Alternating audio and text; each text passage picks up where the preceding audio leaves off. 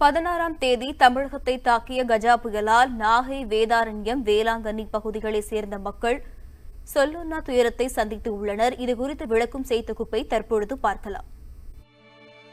கஜா கடந்த மாதம் யாருடைய நாவிலிருந்தும் உதிர்க்கப்படாத இந்த வார்த்தை இன்று ஒவ்வொருவரின் நாவிலிருந்தும் வெளிவருகிறது.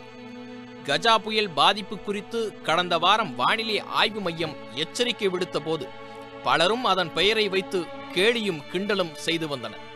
ஏன் புயல் தாக்கும் என கணிக்கப்பட்ட 15ஆம் தேதி வரை கூட மக்கள் புயல் குறித்து அதிகம் பீதியடையவில்லை. ஆனால் இந்த நிலை 16ஆம் தேதி அதிகாலையில் முற்றிலுமாக மாறத் தொடங்கியது. வங்கக்கடலில் நிலை கொண்டிருந்த கஜா என்ற அந்த அரக்கன் 100 கிலோமீட்டர் வேகத்தில் நாகையில் கரையை கடக்கத் தொடங்கினான். விளைவு நாகை, புதுச்சேரி, காரைக்கால், வேதாரண்யம், கோடியக்கரை போன்ற பகுதிகள் தனித்தீவுகளைப் போல் மாறின. வீட்டு கதவுகளை அடைத்துவிட்டு உள்ளே இருந்த மக்களை கனவேகத்தில் வீசும் காற்றின் சத்தமும், வீட்டுச் சுவர்களில் வீதிகளில் முறிந்து விழும் மரங்கள், மின் கம்பங்களின் சத்தமும் இடிபோல் விழுந்து தூக்கத்தை கெடுத்து துக்கத்தை கொடுத்தன. எங்களுக்கு கடற்கரையிலேருந்து 1 கிலோமீட்டர் மேற்கு இருக்கு வீடு. தென்னந்தோப்பு 500 சொச்ச மரம் இருந்துச்சு, தென்னை மரம் மட்டியிலும்.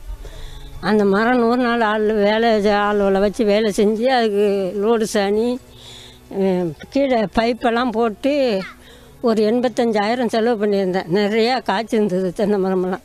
அதெல்லாம் ஒரு மரம் பிள்ளைகளுக்கு நிழல் கூட இல்லாமல் ஆக்கிட்டு மாமரங்கள் இருந்து அதுதான் எங்களுக்கு பிழைப்பு. வேறு எதுவுமே எங்களுக்கு பிழைப்புக்கு வழியில். அதை கொண்டு தான் இந்த சாரணி மக்களை நாங்கள் பிழைச்சிக்கிட்டு இருந்தோம். அந்த மட்டை முடையும் தேங்காய் மாங்காயை அறுத்து கொண்டு போய் விற்று அதை கொண்டு தான் நாங்கள் எந்த பிள்ளைகளுக்கு படிப்பு பண்ணுமா, வீட்டுக்கு தேவையா, ஒரு ஆவ தேவைக்கா, எல்லாத்துக்குமே. இப்போ எதுவுமே கிடையாது.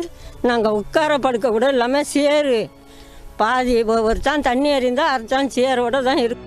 புயல் தாக்கி 3 நாட்கள் கடந்து விட்டன. இன்று வரை மக்களால் அந்த துக்கத்திலிருந்து மீண்டு வர முடியவில்லை. பால் ஜலசந்தின் முனையில் அமைந்துள்ள வேதாரண்யம், கோடியக்கரை போன்ற பகுதிகள் தனி தீவுகளாக காட்சியளித்து வருகின்றன.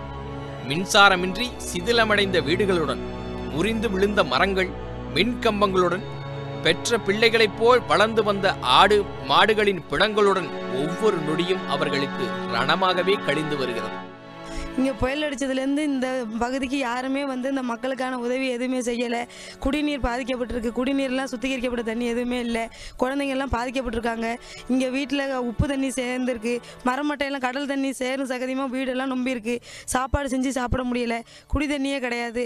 மருத்துவ உதவி எதுவுமே இல்லை. சுகாதாரத்துறையிலேருந்து யாரும் பார்க்கலை. மக்களுக்கான அடிப்படை தேவைகள் எதுவுமே இந்த கிராமத்துலேயும் சரி யாரும் பார்க்கலை, செய்யலை.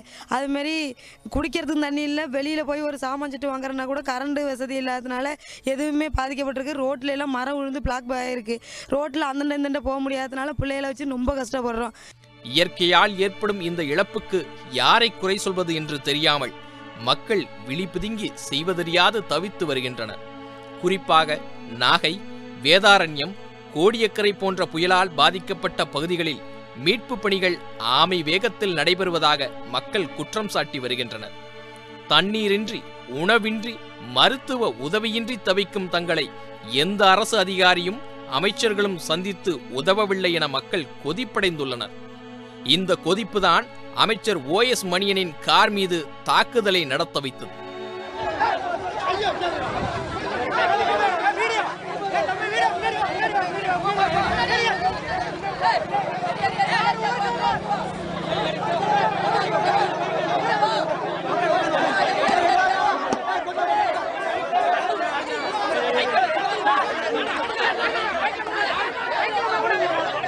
எந்த உதவியும் கிடைக்கவில்லை என கதறும் அப்பாவி மக்கள் ஒரு பக்கம், போர்க்கால அடிப்படையில் மீட்பு பணிகள் நடைபெறுவதாக பேசும் அரசியல்வாதிகள் மறுபக்கம்.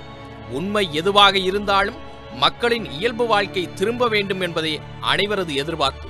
இதுவே அரசின் கடமையும் கூட. முக்கிய நிகழ்வுகளை அறிந்து கொள்ள காவிரி நியூஸ் யூடியூப் சேனலை சப்ஸ்கிரைப் செய்யுங்கள். உடனுக்குடன் செய்திகளை தெரிந்து கொள்ள காவிரி நியூஸ் சமூக வலைதளங்களோடு எப்போதும் இணைந்திருங்கள்.